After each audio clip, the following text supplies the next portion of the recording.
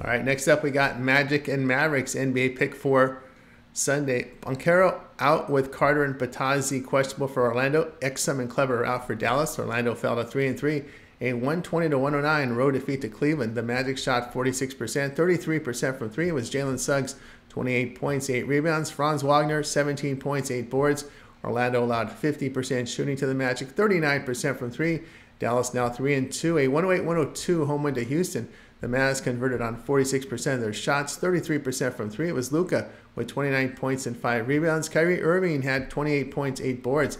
Dallas held Houston to 41% shooting, 24% from three.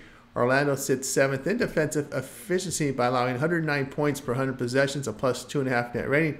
Dallas put up 112 points per 100 possessions, a plus 1 net rating. Orlando has struggled offensively on the road as they hit 43% from the field, 32% from three.